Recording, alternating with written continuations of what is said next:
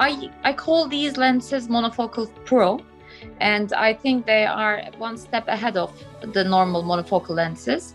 And from my perspective, when I compare it with Alcon and iHands, it is giving a superior reading vision. So I use them in, like I said, some unusual eyes like retinopathies and glaucoma patients, and patients who had LASIK histories, hyperopic LASIKs, supracore treatments, because it's hard to estimate what the refraction is going to be afterwards. So I only use them for unusual eyes because mostly I'm using trifocals in my practice, and if everything is normal in the patient's eye, I usually put trifocals. So if the patient has an unusual thing, I am switching to EMV.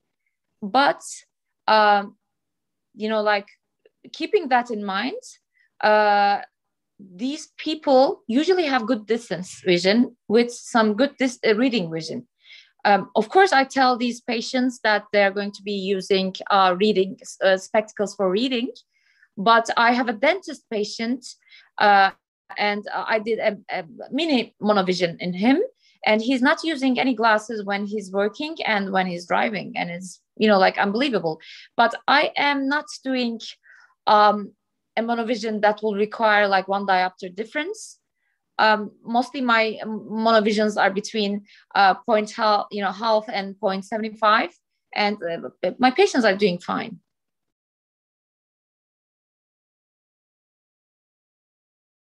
Yes, exactly. And I am trying to keep the binocularity power that they have because it's very small. And if you try to do a monovision in an amblyopic eye, these people lose all their power to use all the two eyes. They are going to be using the good eye for everything. So what I'm trying to do is I'm trying to stay in a metropic state, but there will be a small amount of intermediate distance, and I think it will have a small impact on reading, but it will be a positive impact.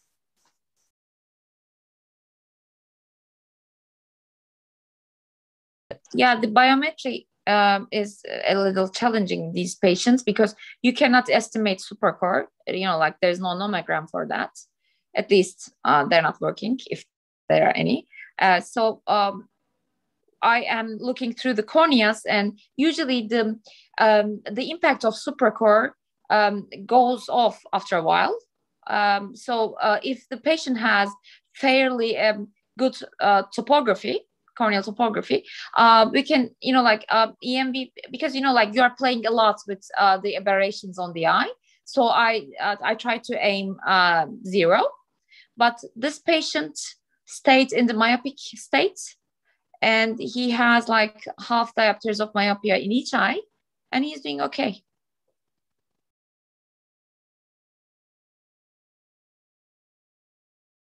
I am telling the patient that because most of my patients are coming here for premium myopia.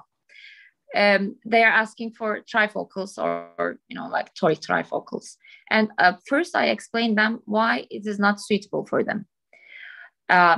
Sometimes if they have meticulous personality, like a patient I had just like 10 minutes ago, they have very meticulous personality. They cannot do with trifocals. I'm pretty sure that there will be a problem.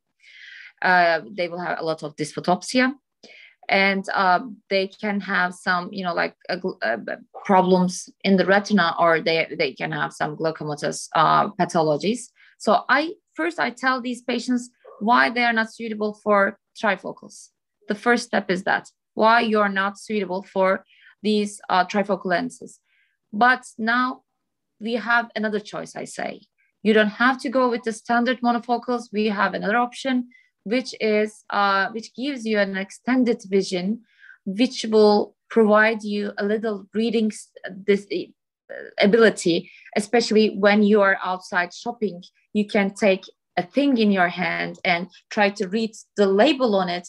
And if I put a standard lens in your eyes, perhaps you will need some reading glasses to read the labels, but if I put this lens, you will be able to see the big letters, and probably you will do most of your tasks in the intermediate distance, which is the arm distance, without any glasses.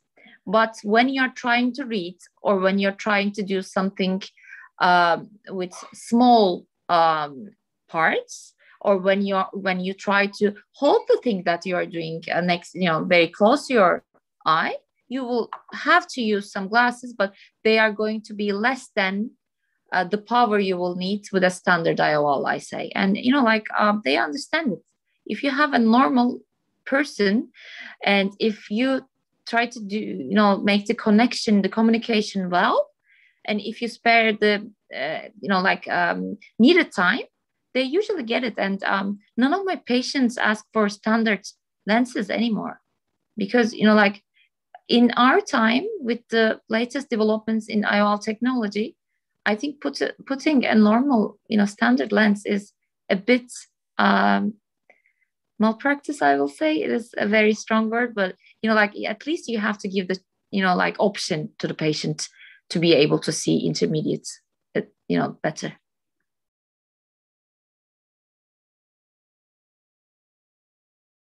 If I need a toric lens, I use Eyehands toric.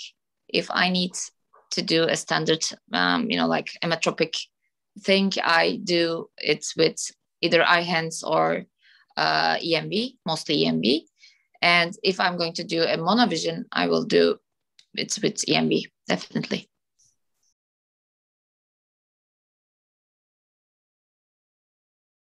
I will say they should start with, they will start with leaving the patient ametropic in both eyes and see what the reading ability will be with that.